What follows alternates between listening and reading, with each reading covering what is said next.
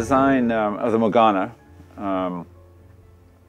was a collaboration between ourselves and NAUTA Yachts in Milan.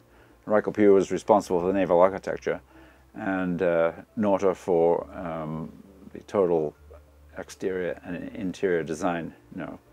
And it was a relatively long process. We actually started off with a shorter boat, and the boat got extended a couple of times to accommodate the owner's vision, as he really understood what he wanted. And it eventually became 100 feet.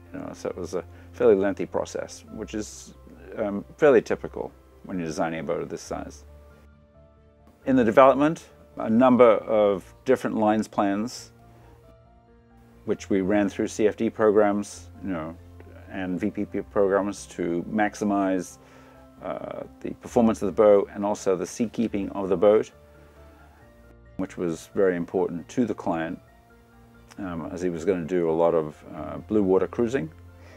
The boat features a fairly narrow beam waterline, which when the boat's upright, light air performance is excellent, and quite a bit of flare in the middle of the boat for heeled stability, so that the boat, when the boat is power reaching and running and upwind in a breeze, it's got plenty of stability.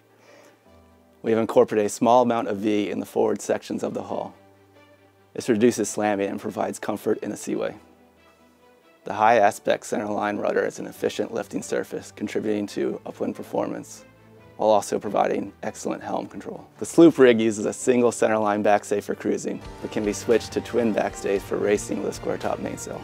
Flying sails are tacked to the bowsprit to increase the projection of these sails and provide excellent off-wind performance. The Reichel Pugh team is very pleased to see the launch of Morgana. We'd like to thank the owner for the opportunity to participate in this amazing project.